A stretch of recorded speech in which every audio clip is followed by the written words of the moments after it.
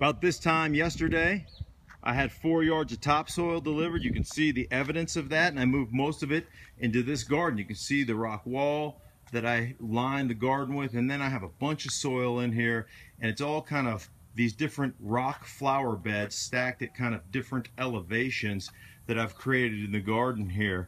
Now, I had somebody hit me up on Twitter yesterday and said, you know, I do my own landscaping like you, but I'm afraid that I'll screw it up and it won't look good. Listen, my wife's running errands. She's going to come back and I guarantee you she's going to say, I don't like this. I don't like that wall. I'd like this staggered differently. It's just the way it is. You know, we're men, they're women. We see things differently. That's okay. So what I'll do is I'll end up fixing that. But let me just give you some man 101 right here, okay? Because don't ever let fear dictate whether you're going to do something or not. You just got to dive in with both feet. Now, I started for 12 years in the National Football League, scared to death every game I ever played in. As a matter of fact, so scared. Over 170 games probably that I played, so scared that I threw up in a trash can every single game before I went out and took the field.